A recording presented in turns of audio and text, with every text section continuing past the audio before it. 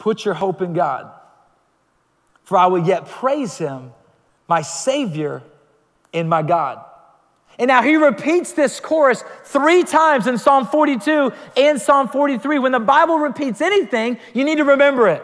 Circle it, underline it, highlight it, put it on a Post-it note and put it in the mirror in your bathroom. You need to see it, study it, analyze it, memorize it. You need to apply it to your life. Here's what the psalmist says 3 times. He says, no matter where you find yourself, no matter the circumstance you find yourself in, where you're at on life's roller coaster, God's bigger than it all. He has a God-sized purpose in it all. You need to tap into that.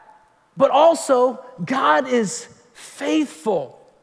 And no matter where you're at or what you're going through, he still deserves your praise. And you need to say in your heart and your mind and from the depths of your soul, God, no matter where I am and where you have me, I will still yet praise you. I will still glorify you. And if we could get to that point in our lives of life's roller coaster,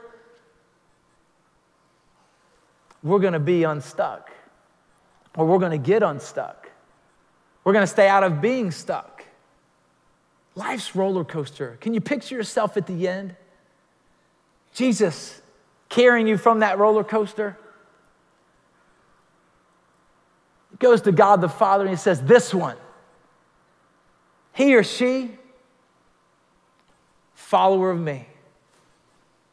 That life's roller coaster led right to the gates of heaven. And God the Father says, whoever is a follower of you, my son, that we approve as being my good and faithful servant, will let them into God's amusement park that we call heaven. Last time I checked, Disney has some good roller coasters. SeaWorld has a good one, even for the little kids. My wife was on it with the kids yesterday. But we're talking about God's amusement park here. We're talking about heaven here. And so we need to make sure in the twists and in the turns, we're praising the God of the Bible that is proven and worthy to receive our praise.